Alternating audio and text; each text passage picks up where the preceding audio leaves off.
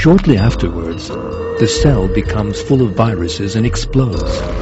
The new viruses that are given off will continue to implement this intelligent reproduction strategy in other cells. Viruses are rather selective. Different types of viruses attack different structures in our bodies.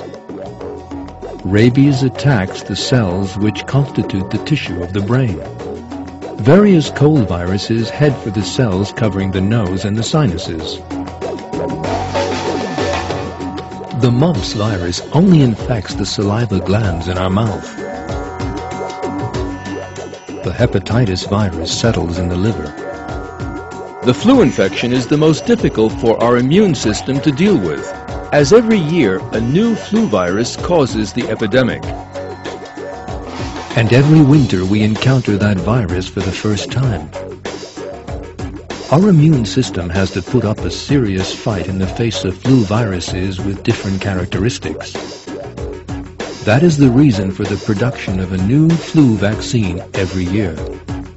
This deep freeze contains various flu viruses. Each container holds a generation of flu which gave rise to an epidemic in a different year. These viruses are still very dangerous. That is because they are not dead, only sleeping.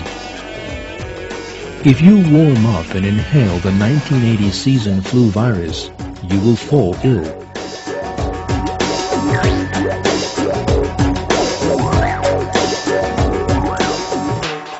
Behind these cold corridors and closed doors sleeps a virus that is still more dangerous to man. The smallpox virus. Its properties are still the subject of research on account of the strategy it employs and the way it easily overwhelms its objective. It is kept in only 2 places in the world, the United States and Russia. It will continue to be stored until its functions are fully understood.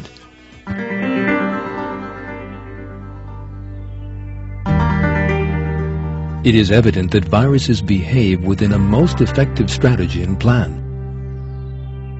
To such an extent, in fact, that the properties possessed by a virus are totally designed in such a way as to make use of the system within the cell. It is obvious that the virus has a creator who is also perfectly aware of the very complex working principles that the cell possesses. There is no doubt that this creator is Almighty God, who creates both the virus and the cell in which it will settle from nothing. We did not create the heavens and earth and everything between them except with truth.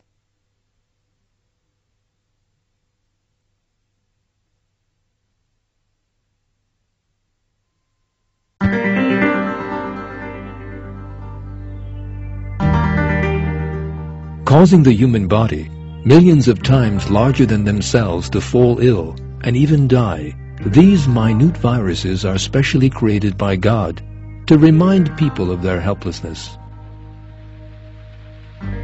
It is God who creates sickness and who restores us to health. Viruses are created as the cause of sickness. The cure is hidden in our immune systems, another miracle of creation within our own bodies.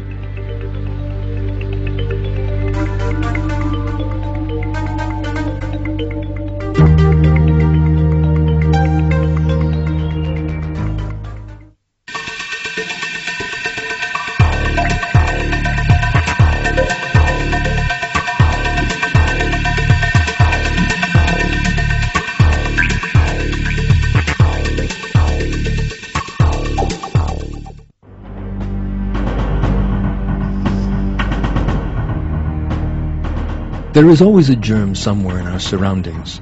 If it happens to be a virus, then that means the danger is a serious one. When the virus enters our bodies by the nose or mouth, it seeks out a suitable cell for itself. However, there is a defending army ready to receive it. The first units of that army to encounter the virus are the macrophages, which constantly stand guard in our bodies In other words, the eradication units which patrol our bodies. Macrophages prevent an enemy from installing itself in our bodies by moving around between the cells. They have received special training to distinguish viruses from the cells of our bodies. Due to their structure, they can head for a number of targets and destroy several germs at the same time. They swallow and digest everything they perceive to be foreign, and then continue on their way. If the enemy is in such numbers as to overwhelm the attacking macrophages, then the macrophages secrete a substance known as pyrogen. This substance calls the entire immune system to arms.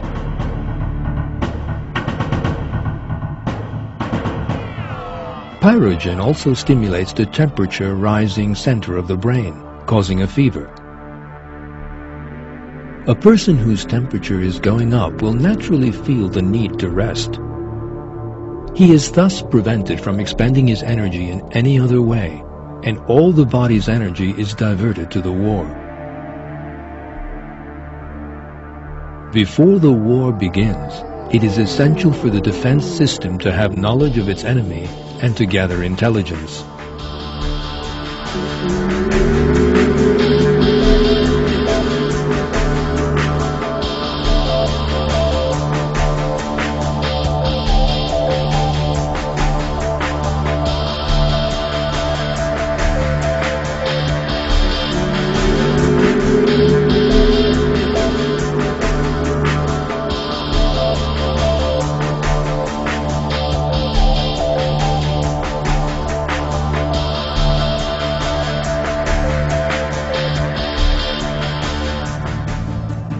Here an important task falls to the macrophages, since they are the units which engage in hand-to-hand combat with the enemy and make the first contact with it.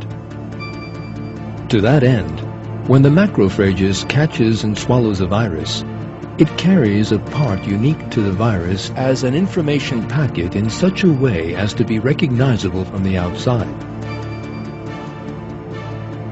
This is intelligence information prepared for the immune system's helper T cells.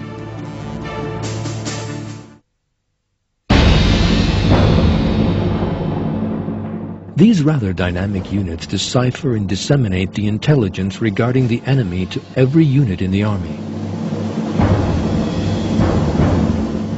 As soon as they receive the intelligence, the helper T cells first warn the other cells about the enemy threat. They give off a molecule known as lymphokine to do this. This chemical message is the war cry which immediately sends the other cells into action.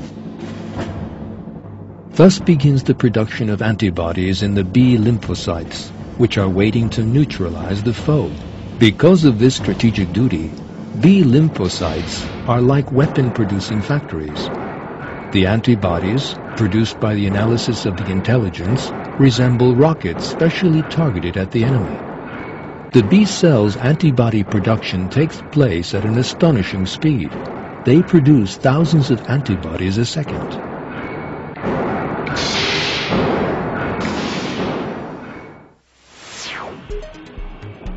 As we have seen, this communication between helper T cells and B cells is a very sensitive alarm code, calling the whole army to produce weapons. Emergency mobilization has now been declared in the body, which is now engaged in total war. The defending army is mustered and soon made ready. With its three-dimensional protein structure, the antibody fits the enemy like a key in a lock.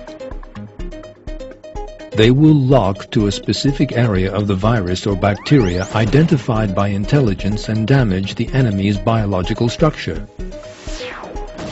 The invading germs will thus be neutralized.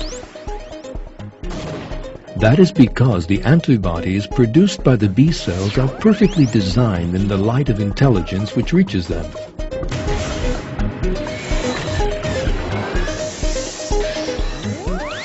This resembles a tank being struck by a guided missile on the battlefield.